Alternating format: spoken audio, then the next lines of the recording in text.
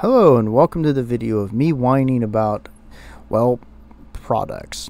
And it's going to have a reason, and I'm just hoping that you'll hang in there with me for a few. But I'll go ahead and give you the conceit of the video right up.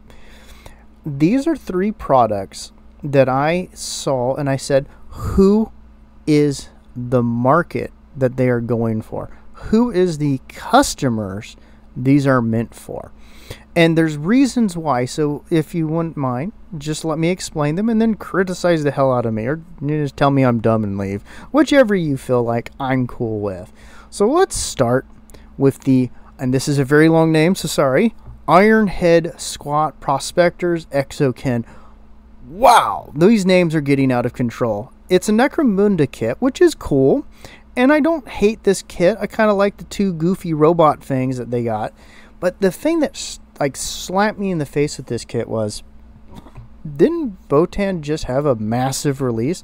Aren't there already two squat releases in Necromunda that are pretty good? That one big power armor for mining, I forget the name of, and then the Deep Rock Galactic dudes in the other box, which were pretty cool. Was there an overwhelming need for this? And will this have any effect on the Votann? Who, love them or hate them, I can say, well, there's obvious holes in the roster of things for their army.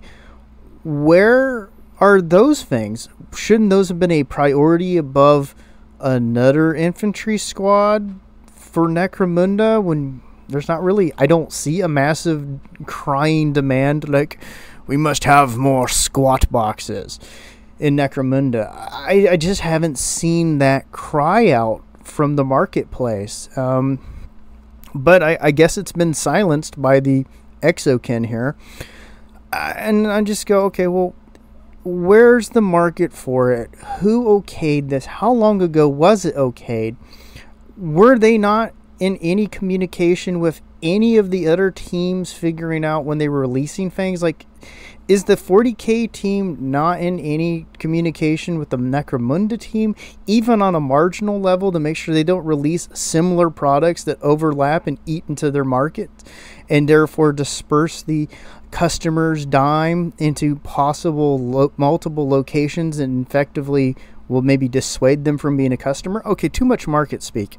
No one talks to anybody, apparently, in this company, because somebody would have said, hey, there's some obvious spots in the Leagues of Votann army that probably need to get a priority above this for Necromunda. So maybe that's just me. You let me know on that one. I'm completely unsure how I feel about it. So let's go over to the cunning, brutal and cunning. I keep wanting to say cunning and brutal. I don't know why. Is it just me? But brutal and cunning. And I sat there and I was looking at the two groups. I know there are fans of, oh Lord, what are they called? The Ratlings, but they don't seem to have a big enough fan base to maintain them as a kit. And why is it deemed so important that we need to pump this kit out? Like, especially this close to the release of the new edition kit that had the Vespid and the Tempestus jetpack dudes, and we're getting another kit or a box announced already. And I mean, I have no interest or love for Ratlings as much as I despise halflings. So this is a thing that makes me go, who's this market? Is the market big enough for these guys to sustain this kit? Are we just using FOMO to hope people will purchase it? Is the pug or the battle mutt enough for this box to sell? Because obviously it's not been enough to keep a squad in production for a very, very, very, very, very long time. And I don't think it's going to be enough to push it up unless you really like fat midgets with gigantic feet. Though I do like the guy with the boonie hat. So I guess there's that. The other end of it is, okay, what are they called? The Wrecking Crew? Or the Rekka Crew. They're cool. But the immediate question I came up with in my brain was, they feel kind of like they're an odd Terminator. equivalent for Space Marines. I'm not sure why my brain summoned that up, but they kind of have a feel to that. And then the other thing I said is, well, this is a DLC team. Remember, all your Killzone or Kill Team stuff, I keep trying to call it Killzone, sorry, are all DLC. They're only going to be around for 4-ish years, and they're only going to be supported maybe 5-ish years with rules. So they're the DLC in plastic form. Like, what is this kit going to be? It's obviously not going to be a big thing. It's a Rekka crew. The infamous Rekka crews. Is this going to be a new thing for the Orc Codex? I mean, couldn't they have just made a tank buster kit or revamped the Orc mob kit so that actually could make full 10 Orc shooters and or I always mess up the guys with the choppas. Oh man, sorry about that. I always mess that one up. But couldn't we have gotten a modernized kit that was multi-part that really serviced the desire for the orcs to have like a modernized, fully capable of being done up kit that doesn't give you 2 of one type or another that's always going to be in it unless you have to buy 2 boxes, and you see where this is going. I just don't see. Now, there might be people that really, really love these, and nothing wrong with them. I think the Rekka the Rekka crew is cool. Ugh, I am gonna trip all over that. But I just don't see them as something that long term is going to be around. They're just a DLC, and the same with the Ratlings. I don't believe these groups have much in the way of staying power. Now, I would have probably used Kill Team as a way to do revamps for parts of armies, have them in the rotation for a number of years within Kill Team itself, and then had the boxes fully rotated into 40k as revamps of those individual kits. But that doesn't seem to be what this is. This is just 2 teams I don't think are going to have any marginal staying power. And I think that out of the 2, if you ask me, the Rekka crew probably is going to have more people who actually care about it than the Ratlings. The Ratlings I have never seen as anything but a part of them, of 40k and Warhammer Fantasy that appeals to a vanishingly small amount of people, not to insult those people, that has never been able to fully sustain it because a lot of people absolutely despise them. And, okay, you're getting some wall terrain. I just see this box as not anything but customer hostile. It's a box looking to sell to somebody. And I don't think they fought out the customer base that much, but Games Workshop doesn't care about their customers. They're not even listed as a thing that they concern themselves when they design a model, so, or sell a model for that sake. Woof. And let's move on to the thing that I'm going to complain about the most. You've been waiting for it, ladies and gentlemen. Probably not, but I'm going to act like you did. It's the melee weapons upgrade kit for Horus Heresy. Or, why have I waited nearly 3 years for this kit? And here comes all of the complaints about it. Now, I looked at this kit and I thought, wow, that's a really good kit for kit bashing. If it was called the Horus Heresy character kit bash set, I'd been a lot happier.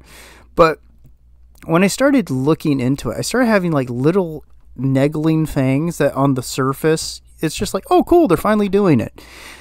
And then I started looking at the product.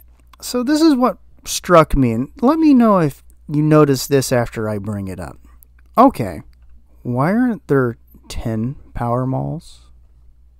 Why are there 3 patterns of bolt pistol? Why is there only left-handed bolt pistols? Why are all the melee weapons only right-handed? Unless they're the two-handers. Don't get me wrong, they have those too. Why did they waste space in a melee kit? For 10 heads, which are 5 unique heads that are repeated twice. Why did they waste space in this kit for 2 power swords that you probably already have an abundance of from the tactical squads? Why are there only 2 plasma pistols? Why are there only 2 flamers? Why are there only 4 Volkite Serpenta? Which I'm probably messing up that name. Why is there a left and a right power fist, but there are no right-handed bolt pistols or special pistols or any of those things, really?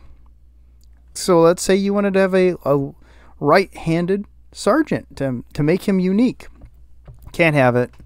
So we got a whole bunch of things in there that made me go, that seems like a giant waste. Why are there the 8 hands that are holding a grenade, pointing, doing the full hand gesture forward and onward? Why did we waste plastic on that? We could have reduced. Okay, so these are the things that they could have done and added in more of the mauls, maybe other-handed pistols, or just, one set of pattern of pistols, because it's going to be really weird having 3 patterns of pistol. And also, okay, so this is what I would have done. The hands, the heads, those would have been carted off and put into the command box set right off the bat. I would have trimmed the 2 power swords completely out, unless you're going to go with a Gladius old style power sword, but they're not. They're just the same power swords you get in the tactical box. Those have been trimmed out. And then I would have taken that extra plastic and room on those sprues and given you 10 power axes or 10 power mauls, or here's a crazy thought, both 10. Maybe a couple patterned pistols in the right hand. Maybe I would have added in a melta pistol. There's a number of things they could have done. And yet I look at this box and I go, why are these here? Who was the customer considered in the exchange? And the true cold hard fact is no, the customer wasn't concerned. It was whatever fancy of a person in Games Workshop and whatever fancy of an investor. And we can maximize. Let's go to marketing speak for a minute before we end the video. We can maximize our profits on the melee upgrades kit if we only give 4 of some of these options. Therefore, you would have to buy another box and justify, and therefore it would help double our profits from this individual due to the fact that they have to make X amount of purchases so that they could get certain degree numbers of weapons. They want to have a 10 power axes? Well, sorry, you're going to have to buy 3 of these boxes. You want 4 or 10 power mauls? You're going to have to buy 4 or 3 of these boxes. And on and on and on. If you want one type of bolt pistol pattern because it's going to drive you nuts seeing all of these varied weapons in a group of dudes who are just going to hit people with chainswords anyways, you're going to have to buy multiple boxes, or you're going to have to trade them off a guy or buy them off a bit market. Why is there the 4 sets of Power Fist? There are 4 sets of Lightning Claws that we have had. Why are these random model elements in here when this is a melee weapons upgrade set? It's because, ladies and gentlemen, it has a large number on it, 126 parts. And it's all designed to cuck you as much as possible to force multiple purchases of this box, because their marketing department thinks you are a moron.